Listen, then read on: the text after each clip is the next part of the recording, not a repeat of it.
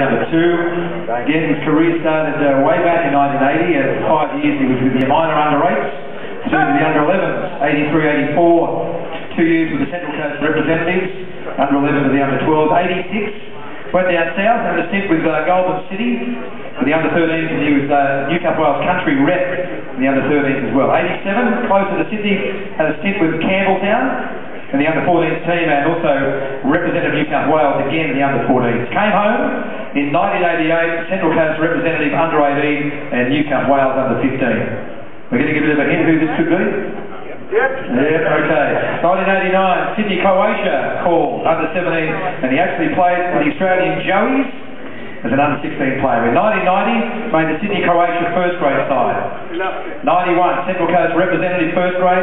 Then, this will give it away, a 20-year stint with the Mighty United first grade, 1992 to 2011. Central Coast Player of the Year, 93, 99 and 2000, and still running around, we believe, with the Mighty United reserve grade, 012, 013. Congratulations, well done. Hall of Fame inductee number 2, Andrew French.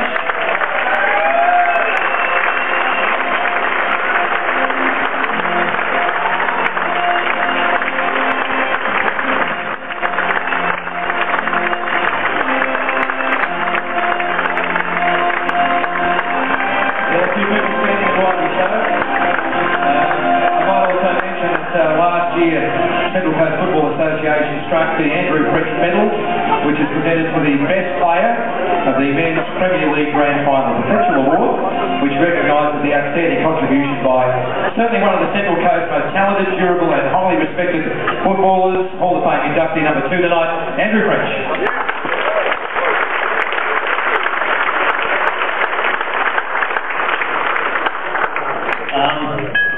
Yeah, thank you very much for this honour from the people that selected it. Yeah,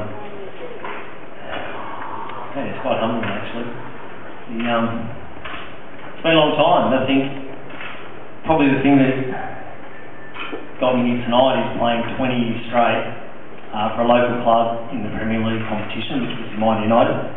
And I think that's a credit to the club. The club has been the only local club not to be relegated, and a lot of the credit goes to the teammate over those 20 years to keep us in that position, to allow them to play 20 years for them. So I'm very grateful for that.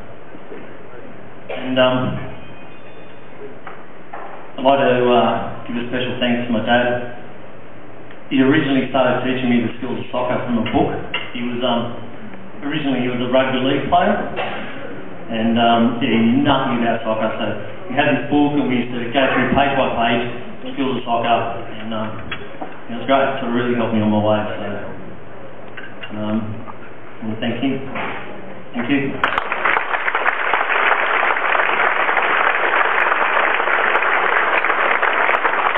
Well, a couple of questions.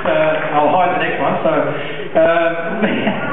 what's been, obviously, the stint with the Mighty United pretty special for you. What's been a defining moment, a proud moment in your football career? Probably the proudest moment was the final year in 2011 to win the grand final. Yeah, that was great. What a way to go out. Loved it. You went out to high. You're still running around in reserve grade, so you haven't given the game away yet. What's the story here? When are you going to retire? 10 years ago, if you asked my wife, she's not going to give away, but I'm not sure. I enjoy playing with the young guys and helping them along. Like 35 is calling, or 45 is calling soon. I still enjoy it. So yeah. Alright, I'd like to see your toughest opponent. Toughest opponent? Very much. Big, scary, still gold, is annoying, yeah. At least you're getting to drink his margin soft drinks after that. Alright, well done, Andrew French, congratulations.